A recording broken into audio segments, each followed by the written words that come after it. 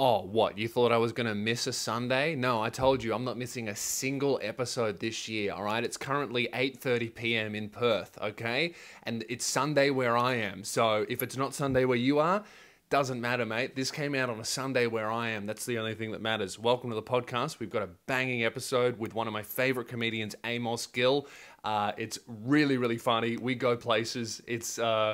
Look, we circle back around to some very important topics by the end of this thing. It's definitely worth watching the entire thing. This is a really good episode. I had a lot of fun. I hope you enjoy it. See Amos Gill live. See me live. loosespears.com. I don't know Amos's website. You can figure it out. Enjoy the episode. Okay, ladies and gentlemen, boys and girls, welcome to episode, I can't remember, of the Spearhead Sundays podcast. I'm your host, Lewis Spears. I'm joined by very special guest, good friend, one of the best comics in Australia, I think. That's nice, mate. I'm not really here that often, but I'll take it. When he's in Australia, the standard goes up.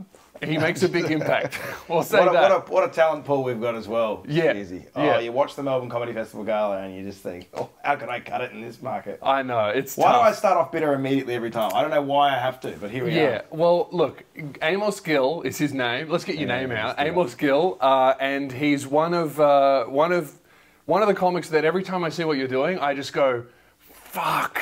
I want to do that. What is it about what I'm up there doing? To roughly 20 to 30 people in a bad pub?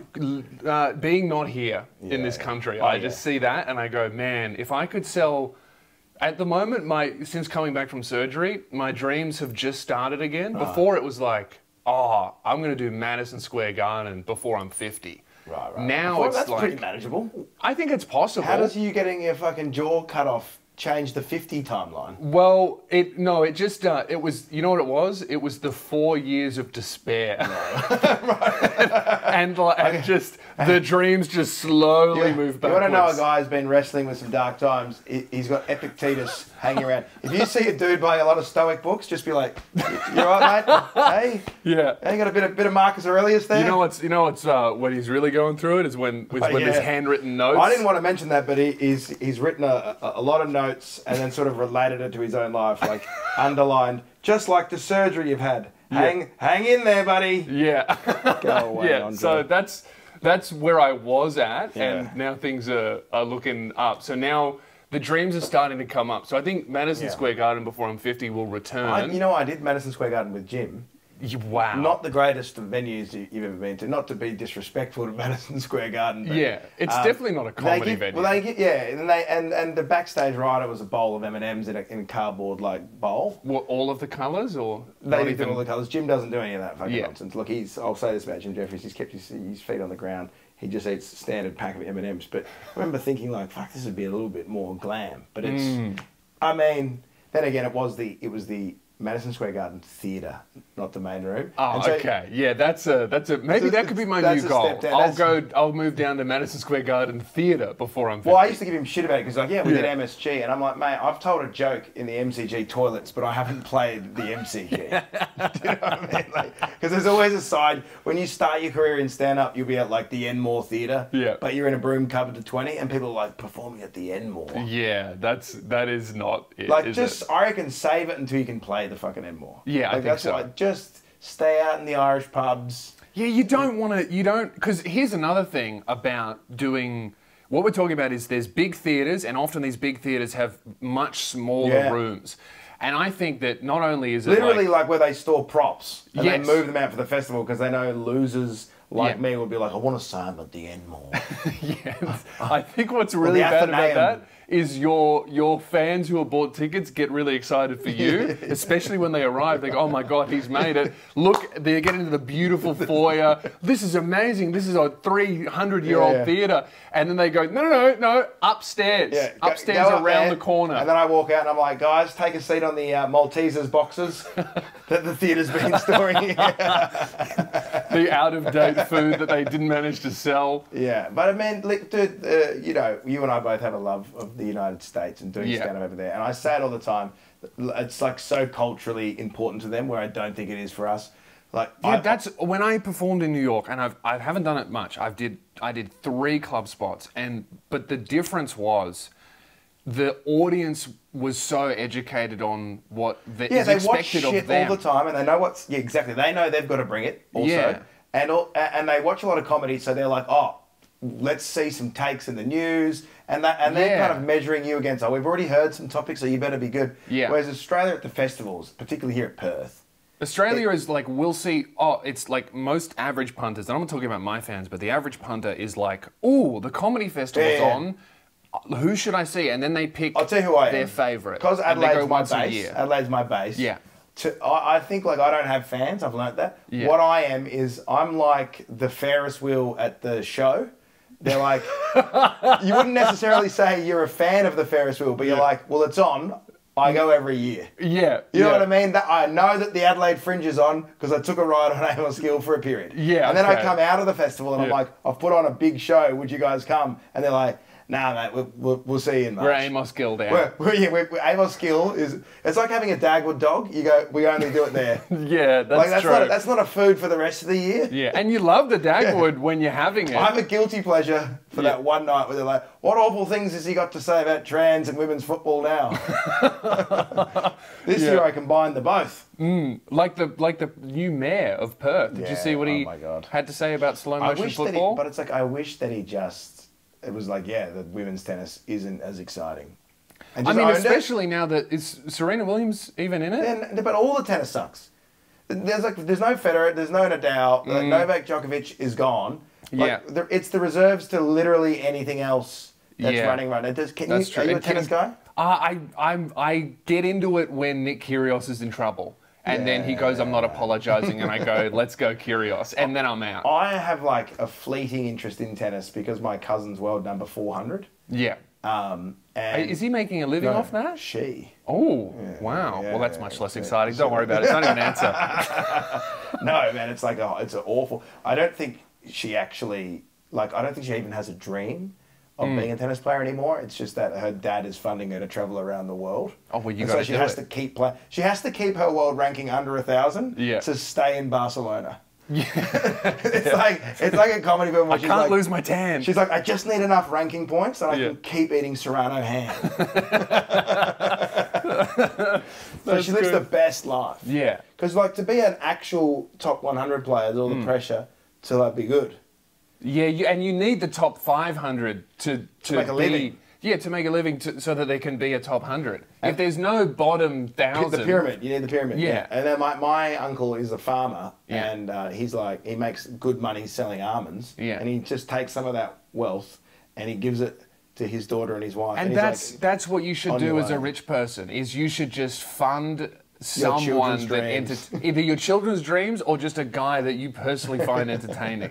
There's not enough sponsorship anymore, like Medici family style, where you get, wouldn't you love... Why can't I get sponsored by just a rich guy? Why do I have to... I have to sell fucking pube shavers. I've got to be honest with you, I have found that. Oh, Jim. No, not No? Jim. Oh, So okay. So I made friends with this guy called Jeff. He's like my best mate now. He's a comedy fan. Yeah. And he likes only dark comedy. And he saw Okay. me at a show. Yeah. And thought, and to be honest with you, I went pretty rough. And I was doing this routine about Down syndrome Barbie. Yeah. But the premise of the joke is they make a Down syndrome Barbie doll, but they don't make a Down syndrome Ken doll. And I go, now that means that we're living in a parallel universe somewhere where regular Ken... This is really high level. I go, so regular Ken, right, without Down syndrome, is fucking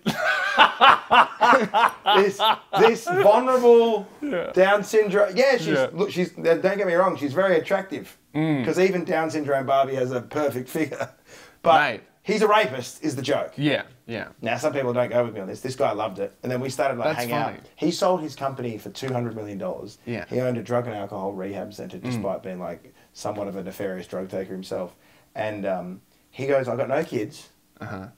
And Would you be my son? No family. He goes, "I literally just you don't have enough content out there." He goes, "You're not famous. I don't know why.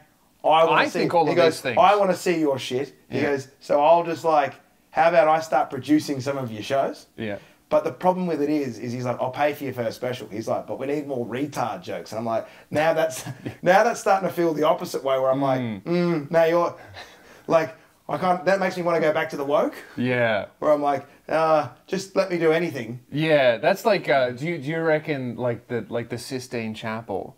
You know, that'd be like put a few retarded angels in there. Yeah. It's like I like a Down syndrome angel on the roof. Michelangelo's like, look, I'll give you one where it's like you can't quite tell. Put a nice pair of tits in the corner just for me. Well, that's the thing is that the rich are no longer classy, and so everything they sponsor sucks. Yeah. That's the problem that we have in the world is that when the billionaire class used their money to build beauty, the world was actually a better place. Yeah. But now they're making bunkers. They just make bunkers and go themselves. to space.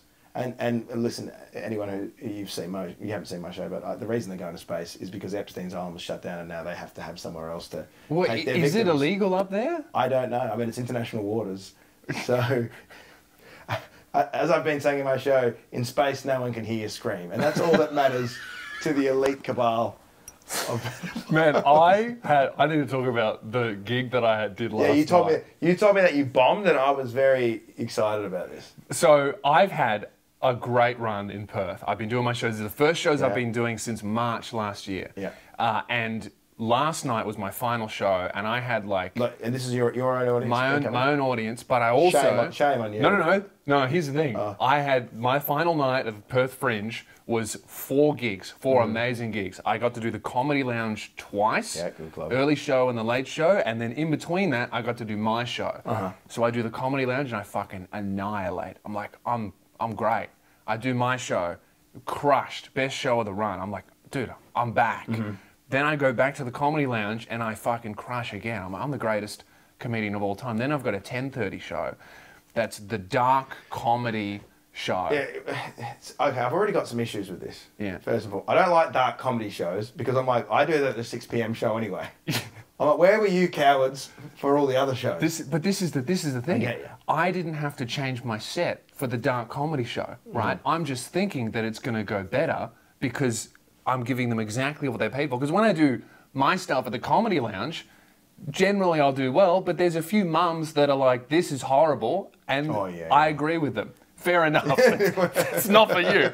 We want Matt Rife. Yeah. And you're like, look, I'm trying to get handsome. I'm on my way, and then it's over for you. Yeah. When I get the braces off and I start hitting the gym a bit more, I start eating even more solid food. Then I'll start talking to women. So these guys have come to the show, to the dark show, and they're expecting, let's be quite frank, to hear probably some genocide material, rape material. Mate, I get up this is the billing of the show, right? Say whatever you want. Literally, the guy running the gig, great guy, sends me 3 paragraphs of like, here's how you prep the audience. Of tell them it's going to be fucked. Tell them it's going to be this. Tell them it's going to be that. I get up there and I start doing the same jokes I've been doing and crushing with. Silence. They look at me with fear.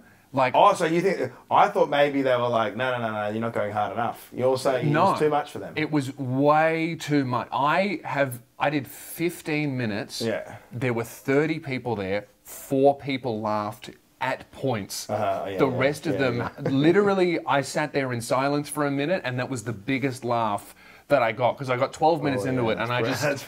you know when I bombed with style. You know when you're bombing so hard that you just stare at them like, I'm not stopping.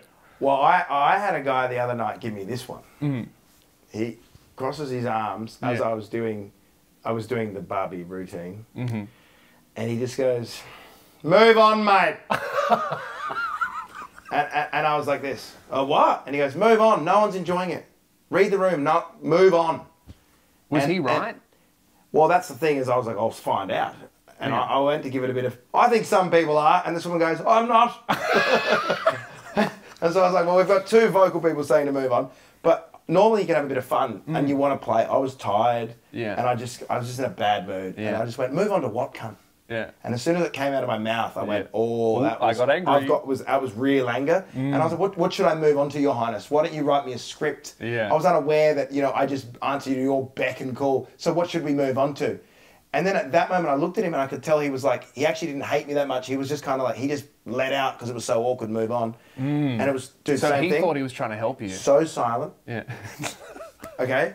And then I just went, what should we move on to? Because I've moved on and this is what we've moved on to. Still silence. And then I just went, all right then, Down syndrome brat stoles. And like... It kind of like punctuated a bit, but dude, this gig just took a... Because at that point, no one liked you. Yeah. And I'm one of those people, like, something you just don't like me anymore, and then it's not funny. And there was a couple who came backstage. Yeah. I'm just sitting there on my phone. Yeah. The crowd is walking out past me, and there's like just a curtain there. And I do this thing where I go because I don't want to hear them walking and going, I thought that was very average. It is, yeah. When you're, I can't. When you're hearing the opinions that they think you can't hear. He started out strong, but I didn't know what. He's not very funny overall. And this couple came back. And I couldn't see them enter at first, and I just felt they put a hand on my back, and they slow rubbed my back like this. It was so bad. And she goes, "Sorry, doll." Oh no! She goes, "We saw you last year, and it was packed. The room was full, and oh no, the sales as well." Yeah, and she goes, "Oh, you know, I don't know what happened this year. It just wasn't the same." So that not even we liked it and they're wrong, just we also didn't like it. Just sorry. like, this was so horrible. As opposed to where it had been before. We're wondering, is everything okay with you? Oh, that's And that rough. one, like, if that got me way more than the guy who, like, hated me. Because I was like, I've let them down. They believe I'm, like, ill. Yeah. You know, like I'm going through some horrible... Disappointed fans. Disappointed people that came along to the horrible. bloody program. Yeah, I've had a lot of shockers over here. But I mean, obviously you get some good ones. But I really think there is nothing better than sticking... Like, when I was younger, I would definitely change a bit more and go, all right, maybe tone that down. Now, I stayed in the pocket. I did what I was paid to do. I was like, they were hating me, and I literally told them, I said, you guys have bought a fucking spicy meal, and now I'm giving it to you, and you're like, oh, it's a bit too hot. I looked, there were two girls that were loving me. I went, these two girls are loving me. This woman over here, she fucking hates it. And she goes, I do. And I said, and you know what? Now I'm only performing to these two people, and the rest of the 20 out of you can get fucked. Oh, the full hostage. And I move into my Stephen Hawking bit, where it's a new bit. And I was so upset because I did it to my audience and it annihilated, and it was a current news, it's a current news thing, so I'm like, I'll put it out as a clip. Didn't hit record on my fucking camera, so I'm like, no matter what I do, I have to get it on film, and I just did it to them, and it ate shit the whole time. And I just did it just to practice the bit. I'm up there going, you know, I'm not saying that he definitely didn't do it. I'm just saying it's hard to imagine how he did. Yeah. You Look, know? all I think is like, man, just watching him push through the sand does go to show how good young pussy must be. Well, what did they do? Did they duct tape him to an ATV with a remote control? How did they get him there? For me, it's like, because the joke I've been doing my shows ago, my mate said he got a blowjob, and in my head, some girl unplugged his computer chip and blew in it like a 64 game that had glitched. And then plugged him back in and flicked it on and off again. I was up there going, look, maybe that's why he's got that expression on his face all the time, because 100% of his effort went into moving a single digit into a minor. And then he got stuck, and I'm doing this. And I'm holding it. No one's laughing. Oh, just absolute silence. Even the people that were loving me were like, no, we can't. What would have been amazing is if you didn't see there was a severely disabled man, and he's like, ha, ha, ha, ha. Like, my favourite ever that I've seen like this is this guy goes, there was a gig in Adelaide that was famous because there was a severely disabled man that came every week. Yeah. His carer took him, and he loved stand-up. Yeah. And he was in a lot of pain. And so throughout the show, he would always be like this, but we just knew. What, moaning in pain? Just moaning in pain, Oh, but no. we were like, we all knew, so Yeah, and fine. the audience knew, Yeah. so I was like, he's good, he's enjoying this, man, Yeah. he's a great guy, it's not like he's heckling even, he's just in pain. So you do the set. Oh, that's horrific. But there was an out-of-towner who came, Yeah. and he starts emceeing, he's like, what's going on, mate, how are you, blah, blah, and then you hear, and he goes, what's that? Go on, say it again. Oh, you're a coward. And so we're all like, oh, fuck, I hope he moves on. Anyway, 10 minutes go by, he's going again. And he goes, no, that's it. Nah, who was it? Go on. He goes, are you fucking, someone dying back there? Yes. Right? And everyone's like, And then he goes to the break, and then Craig Egan, the runner of Adelaide Comedy, puts the lights up so everyone can find their way to the toilet. Oh, no. And you just watch the host see the person in the wheelchair, and he just slides like this down the thing, and he was like, I can't go back on. I can never return ever again. He's like, I can't MC the second I've done half. shit like that before. I remember once at my Melbourne Comedy Festival show, and it's my brother's fault. My brother's a tradie, right? So What kind of trade? he's a concreter. So as progressive as I am, because I'm in the arts, he's a tradie. Because I'm a wog, I'm like, that's very respectable. Concrete. Yeah. There's nothing like concrete, man. Yeah, concrete's very good. yeah, he got the job, and 2 days after, he just got chest hair. Right, he just immediately... And started wearing wife beaters and gold Puts chain. a fucking hanky over his head, like one of those Greek immigrants. Yeah. And is he like rich? Yeah, rich? he's crushing it. Yeah, he's got the big Hilux, everything. The Ford Raptor. Yeah, he's got custom trays and he's lifted it and he's got the loud exhaust. I actually don't know you that well in that regard. Like, are you completely and utterly incompetent or what? I'm on my learner's permit. I have no driver's license. I'm just... So were you guys close? Yeah. Yeah? We aren't. Is he older brother or younger? He's younger. He's younger. Yeah, so we weren't that close when we were growing. When I was like 15, we kind of drifted apart a little bit, but now we're very close. How many years apart? 2 years. 2 years. Yeah, my brother and I are 4, and we did have that middle period too. Where was that? When both of you are trying to become very different? Going your own way. Yeah. And the problem with a brother is that they know you so intimately that every time that you go through a phase, they're like, yeah. Who are you kidding? So you need to cut him out for a bit. Yes. As you go through this awkwardness. But now it's like he's my out and out like best friend. Yeah. Yeah, where, we're very much like that. Yeah, they're the only person that like that's the one that you can call up and cry with laughter at. Yeah. Because you're doing an impression of your mum being a bitch. Yes. And it's the most therapeutic because it's like we had to get through our childhood together. Yeah. But like my brother is like my brother's like a real capable, very liked. Yeah. Very sociable. Yes. Like he's into people. This is my brother. Yeah, and it's like I can turn that on like a sociopath, but like you need to recharge the battery. I need to recharge the battery, and also my brother, who he just says some of the most savage things to me without meaning to. He goes, you know, the thing about you is that thousands of people like you, but no one really loves you. He goes, that's like the world of comedians, isn't it? It's like you're obsessed with like getting the affection of people that you've never met, but you just ignore everyone that really matters.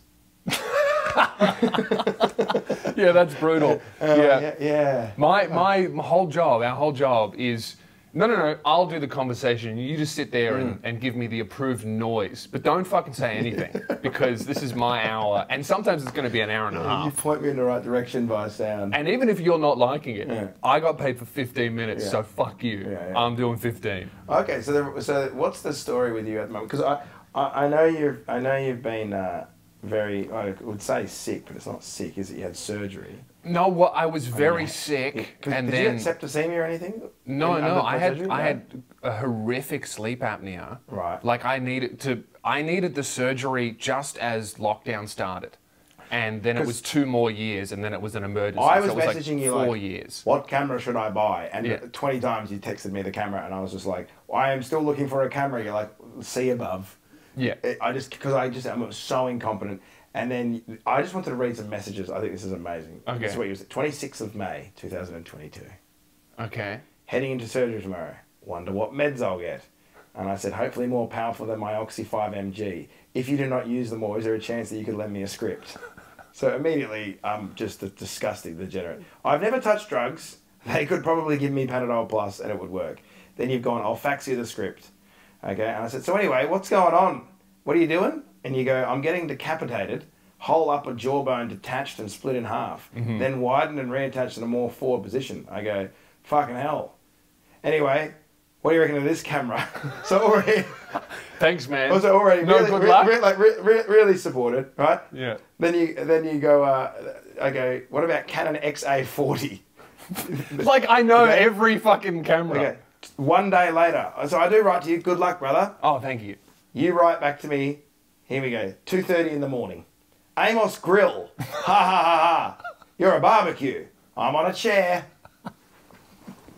And I go, ha ha ha. Then you've sent me a video, so God knows. Oh, I don't remember that. Yeah. What you've sent there. And then you go, I've snuck boot polish in. Oxy loophole. Now I have a moustache. Oh, look at my dosage. My good friend Norman. So you were fucking gone.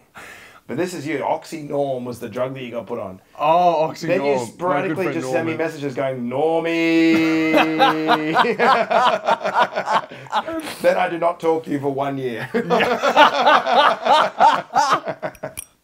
Normie. That's awesome. Yeah, so I blew it for a year. Now he's back. Welcome back. So what's the, and like you're feeling, how do you feel when you, because we haven't seen you around, and then you're back around the crew again. Did you feel, is there a tendency to want a retreat? Do you love the private too much now? Because, you know, a lot of people say COVID, the lockdown, some people go, I learnt that I'm more of a shut-in. You've been an extra shut-in, and now you're out in the real world again. I have really embraced solitude. Yeah. I feel like I've returned to myself. Hence the Epictetus again. Yeah. 100%. Like I was building and things were going really, really well, and I was like, I need a team. And then I hired a team, and it was really good, and it really helped my career. But in my head, I was like, to be a good boss, I need to be there all the time. And it completely burned me out, just being surrounded by people all the time. And I liked them, but being surrounded all the time was like crazy. This is when I used to do your show with Luke, right? Yes, yeah, man, you had like 9 dudes running around. It was wild. So there was the Luke and Lewis team, but then there was the Lewis Spears team. So I was just hopping from one team to another, just permanently surrounded. And then also at the same time, I was fostering my girl's little brother. So it was like... What? Yeah. and I was really ill. Oh my Lord. I also had to sleep fostering. Yeah. Shit. Yeah, so that's hectic. And here I'm like, so like, you know, your brother's the capable one. Yeah. You know, you're capable like me, and you're like, yeah. I'm kind of fostered a child, but anyway. Yeah, so I'm how old? He is 16 now, so we got my son when he was 14. So that was learning how to be a dad with a 14-year-old was hectic. Yeah, that's like you're a head coach of a football team that's like already got its ways. You know what I mean? Like you didn't get draft picks and go, this is the game plan. You're like, listen, you're already kind of a man. And also, I've never played football in my life. You're a man. I don't know how it works. You're already a man, basically. Yeah. I don't even know how you like get their respect. Yeah, there was a lot of inbuilt skills and because like at 14 it's like you're almost borderline, like if it was the United States they'd just get on a Greyhound bus and be like, I'm starting a business in Florida or something, like Cat Williams. You know, like they wouldn't even go, I'm gonna have another parent. It was very, very like it's difficult, you know, it's difficult but super rewarding. Like he's doing great now, and you know, proper like very, very proud of my son. You get to be a dad. Yeah. But you didn't have to change a diaper, and there is something wonderful about this. There's positives and negatives for sure. No diapers. Didn't have to do the school drop off ever. Not that I could. I've got no license. But you know, if I had to do a drop off, that would have been a disaster. But it wasn't. You can walk to school. Look, man, it's very kind what you've done. But if I get a foster dad who couldn't drive me places, I'd be like, can we go back in the draft? Is there anyone else? Like, put me in a home. Are you fucking kidding me? Like the orphanage has a bus. I'll take the shelter. Like, can we go through the drive-through Macca's? You're like, you can walk, mate. Yeah, you going through the front. You order. Okay, so you've had a lot going on. Yeah, and now. Do you talk about this in stand-up, or are you going more talking about the world? Well, I feel like that show's being written because, man, I was so ill, my brain didn't work. So if I'm being honest, and I can only say this now because the show's really good, but it's the same show that I'm doing, that I did last year at the Melbourne Comedy Festival, and I wasn't well enough to tour it. I did it purely to pay for my new head. And I couldn't say it at the time, but I wrote it in 4 days at the library as an emergency. And then you decided to go at the Buddhists. Yeah. And then they put a hex on you, no doubt. Yeah, and now it didn't work, or it's working the opposite way. Have you had any lingering Buddhists? Completely gone. I'm gonna put a YouTube video up about the protest, like recapping it, and that might kick it up a little bit, but as a whole, they're very forgiving. Because I heard through the curtain you do something with Zero. That was very good. But what a strange, of all the hate groups to have. Walking away with the Buddhists. And the fact that they are that they can't detach from the love of their Dalai Lama. He apologized. He agrees with me. For a religion that is about not attaching yourself to things and being overly emotional. Yeah. I thought it was a bizarre grouping. I didn't even know that I could make people that angry. It's the angriest, the Prince Philip thing was crazy viral, and I remember watching it and being like, fuck me, how do I get the Buddhists? Yeah. How do I get the Buddhists on board? Well, that's the thing. It was just the joke that I wrote was like an exercise of like, oh, current news thing happened. I'll write a joke, put it out, move on. And then 200 people outside my venue. But it's not like, I don't know, they don't have like is there a Buddhist version of like the fatwa? Where it's a lifelong bandana? Because if you piss off enough Muslims, like, and you get the fatwa put on you, that's like license to kill on you forever. I don't know if the Buddha would have the teachings. Well, he got a lot of money from the CIA, so maybe. The Buddha did. The Dalai Lama did. What was he getting money from the CIA for? Because something to do with he was China? just fucking with China. Yeah. Because this was at the time when Tibet, I believe, wasn't China yet. Because Tibet's Tibet, but China says it's China. It's like what they want Taiwan to be. Yeah, Mountain Taiwan. Yeah, basically. Yeah, but they won. They got it. Altitude Taiwan. Yeah. Yeah. So he was getting like crazy money from the CIA to just be disruptive. You know what I mean? Yeah. I think just be like, don't let Tibet be China. Well, he's a nice face. Like the Dalai Lama. Yeah. So it's an Asian face. Yeah. To say that this isn't just an Anglo campaign against the Chinese. Yeah. So but the idea of the Dalai Lama getting suitcases of money. It's really funny. Like, and I was talking about that on stage. It's like, it'd be like Jesus getting money from CIA. Yeah, no, the CIA, it's like there's like the Persian Empire or something is giving money to Jesus because like he's agitating the Romans. Yeah. And Jesus is like, man, it was really, really exhausting to have to make all those fish. Now I can just buy them. Yeah. I'm sick of performing miracles. Yeah, that'd be money. Like the billionaire being like, more Downey jokes, Strings they're giving money to Jesus. Yeah, right. So you got rinsed on that. And now, look, the truth is that the Dalai Lama's failed then because China's he has taken everything. Well, if it was any other leadership, yeah, and Tibet was taken like that, he'd step down. Yeah, if he had any courage, but he let his people down. Well, I think I've thought about this a lot. I think that the protest that I got, right, because pretty much all Tibetan Buddhists. Because there's Buddhists and then there's Tibetan Buddhists with like different. It's like Catholicism, Christianity. Right. Like he's the Pope, basically. Pretty much all Tibetan Buddhists are either first, second, or third gen refugees who have been oppressed by China. Right. So that them protesting me, is kind of like, when you get in a fight with your girlfriend, but it's really about she's hungry. It's about something else. You were a weak point that they could go after her there. They could finally yell at a person. Like they're really angry at the CCP. But they're not winning that one. They're not winning that one. Where do you protest? At Gina Reinhardt's house? And you might not understand the answer to this, but what's Falun Gong about then? I don't understand that at all. Every time I walk around a CBD of Australia, there's a woman in tears yelling about Falun Gong, and is that what they're yelling about? I haven't even paid enough attention to them I always walk past them and they can't really speak great English, and they're yelling about the Falun Gong, and I'm like, I want to be upset with you, but I don't. Is that all the organ? I think it's basically saying that the CCP is stealing organs. Yeah. That they steal the organs and then on sell them to more elite members in China. So is Falun Gong a guy, or I think Falun Gong's a group of organ harvesters. Of people who are getting their organs taken out. I think the Falun Gong are the ones that are getting. Right. I don't understand, but I support the Falun Gong. Or you don't support Or I don't support the Falun Gong. I'm not sure yet. But organs belong inside the people who need them and want them. And you have no right to cut out the organ from someone else to sell it to the highest bidder. Even if they need it and want it more than the original owner? I do, even if. Yeah. And even if you're really smart and rich, and you're like, fuck, that cunt's wasting his liver. Yeah. It'd be better if I had it. How about this? Still not okay. Counterpoint, what if you're very powerful and the organ that you won't that you want belongs to an ethnic poor group. person, an ethnic group. Yeah, then you just take it. But how good are you at digging a grave? Because you're going to have to make it big. Yeah. Because there's a lot of them going to get. Yeah, this is fucking grim. Yeah, this... No, but like I have a game show called the Falun Gong Show.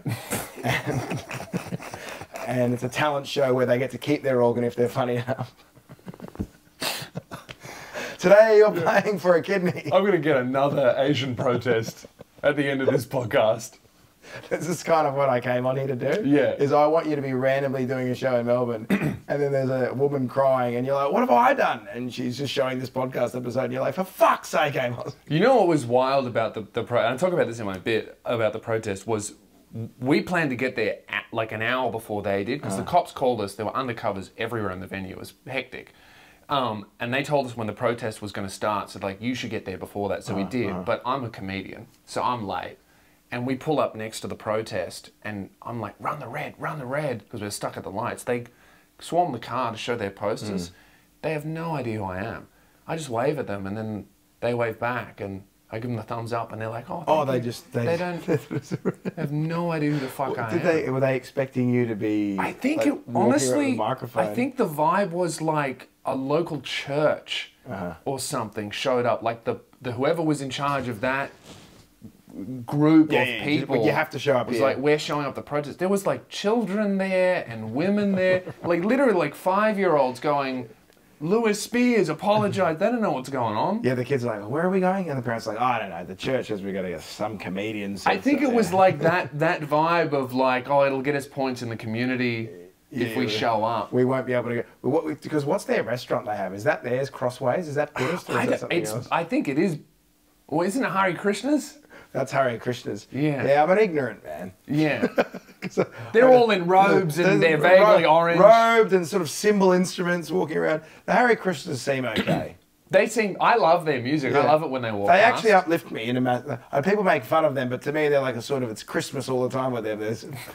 They're going around dancing and singing. That's pretty good. That's better than flagellants, you know? 24/7, 365 carols. There's something sweet about that. That's got to be fun. You get on a roll. Like, because George Harrison was a Hare Krishna as well, was he?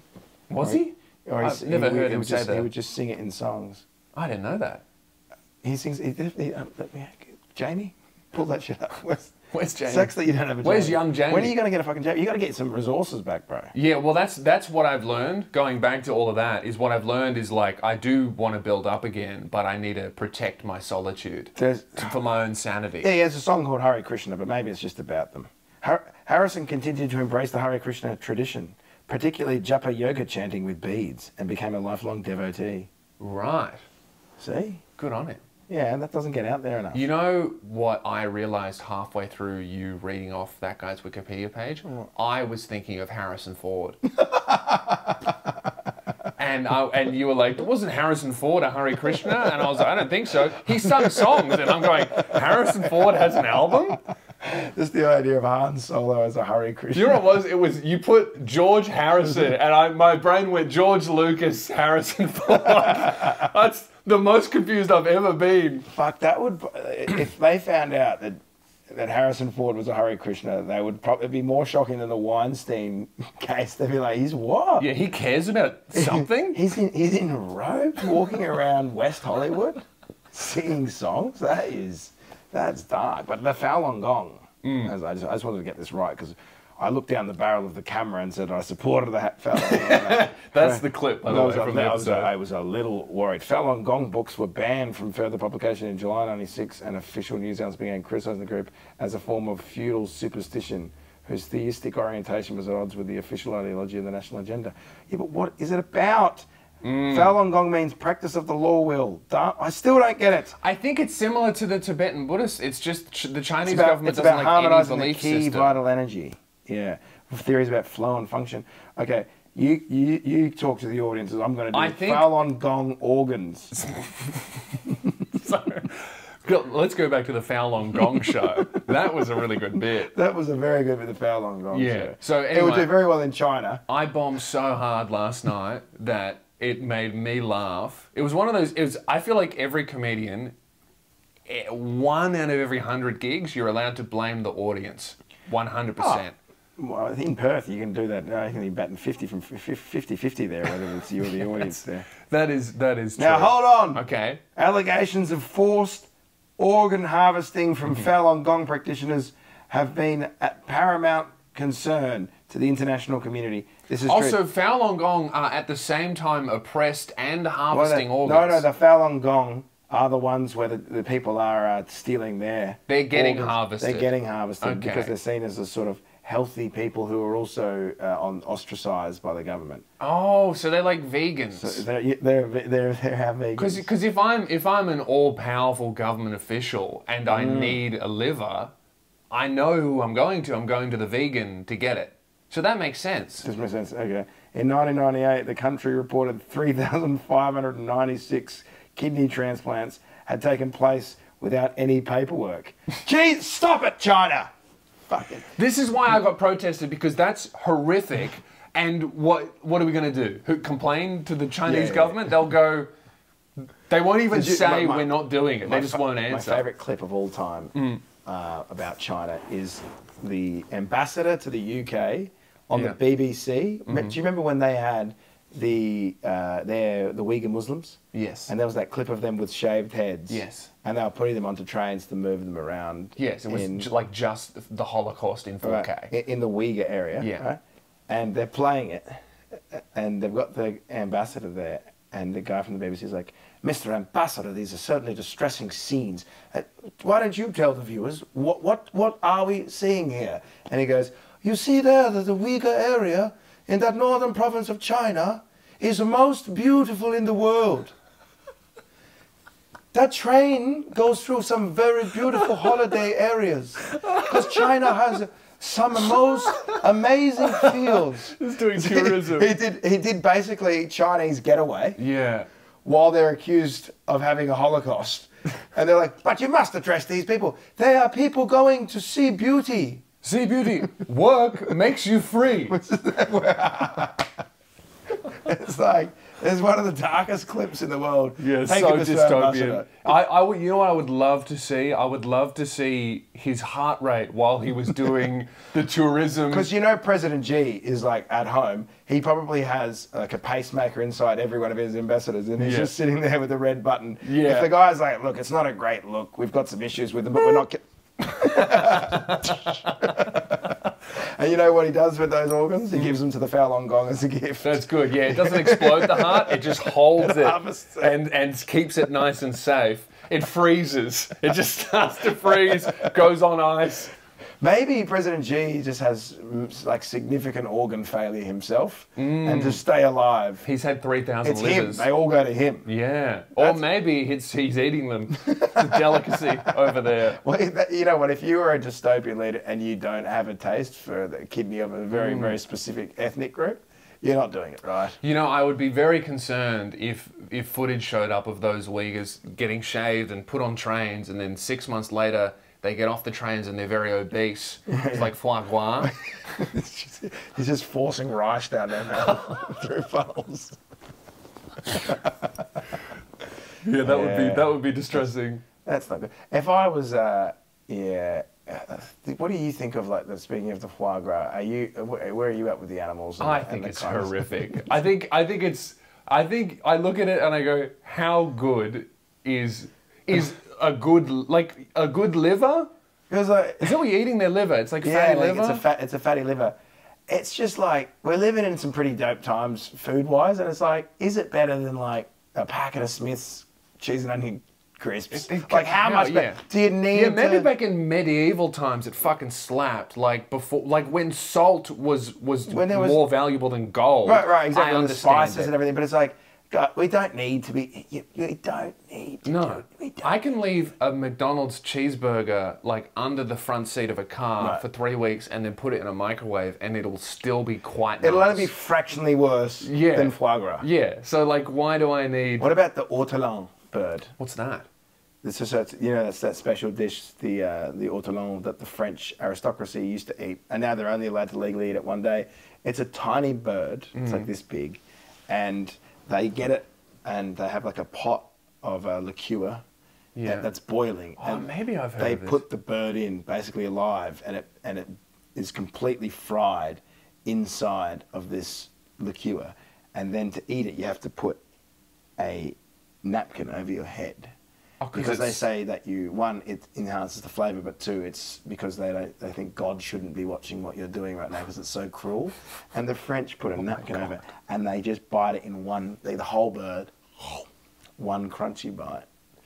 And it's been banned everywhere, and the French are furious about it. Like I think... That's how can you be angry? Hey, don't ban the thing that God himself isn't allowed to look at. But like, to me, that's such a fun thing that like the French culture wars. While we're debating over, God knows what over here, like, Australia Day. Yeah. Or the French... When should we have our barbecue? The French have some far-right guy that's just like, this country has gone crazy!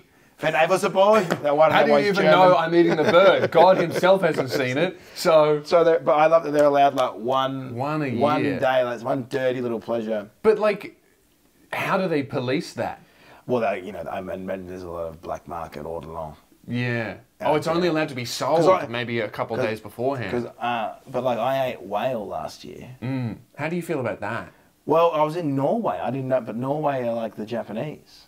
Right. They're doing whale on the docks. And I was like, is this, because it's everywhere. And they're like, would you like some whale as a starter? I'm like, is this no good? And they're like, it's only the minke. What's that mean? It's a minke whale. They're like, it's not endangered. Oh. We've been eating whale. And you're like, all right, like, I gave it a go. And it was the same thing where I was like, yeah, it's all right.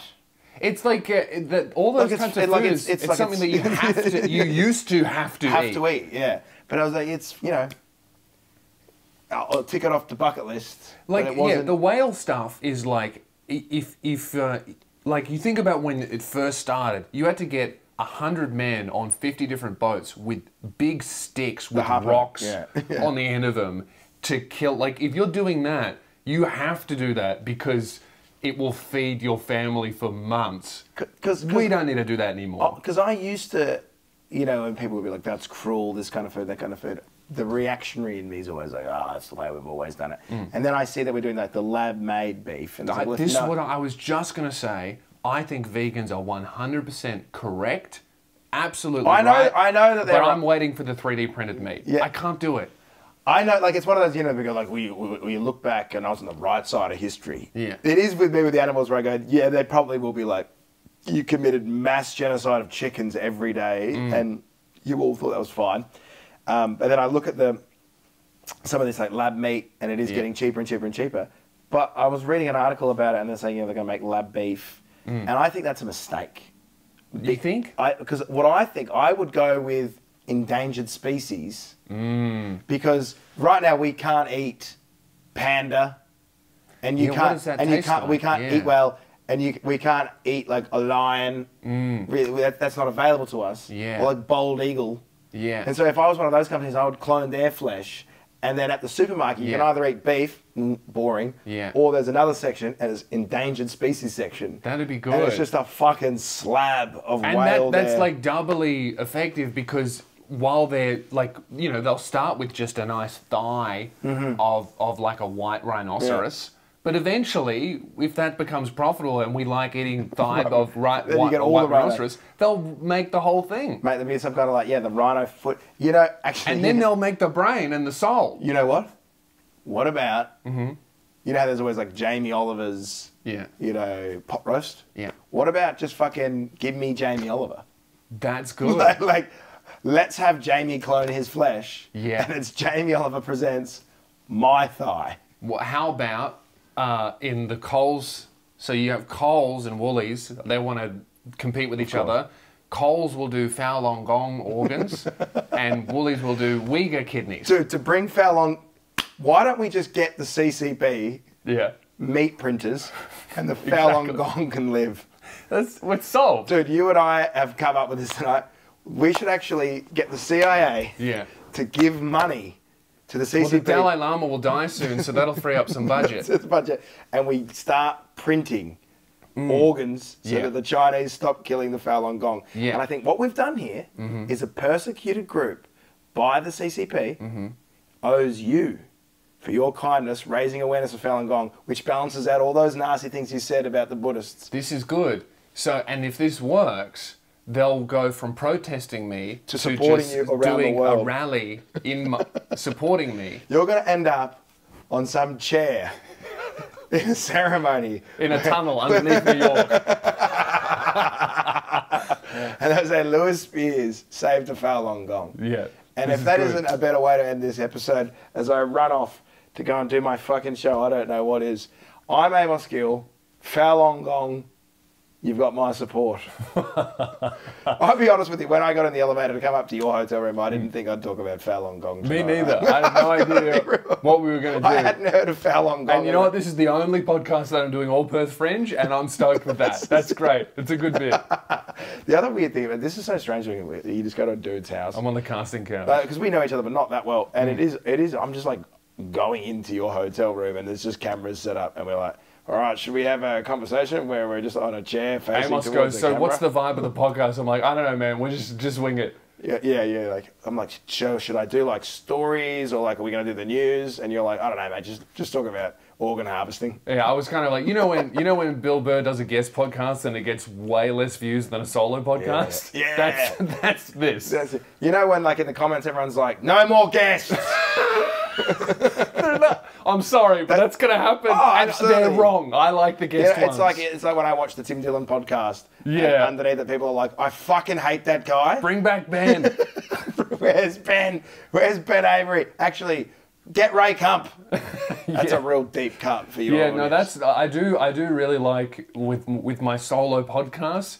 There's always one allowed guest that the audience likes, and then everything else is just get them off. Well, you know what that is though. That's like you've got your regular set of friends, okay, and then you always bring like a new guy around. Yeah, and everyone's like, man, that's Prince Andrew at Epstein's Island, and you're like, it's not that I didn't like him. It's like, I don't like you around him. I want you to be like how you normally are, man. Yeah. So I've ruined this for many people, and you'll have to wait till next Sunday. If you're in like very small niche comedy clubs in towns like Cincinnati, Illinois, Springfield, Missouri, do come out and support me over there. And if you're here in Australia, I'm going to be at the Adelaide Fringe, nowhere else. Yeah, just Adelaide Fringe. Go see Amos. He's I think one of the greats, and I will be following you to the States as soon as possible. I'm here for the healthcare only. Thanks, mate. Good to luck. see you, mate.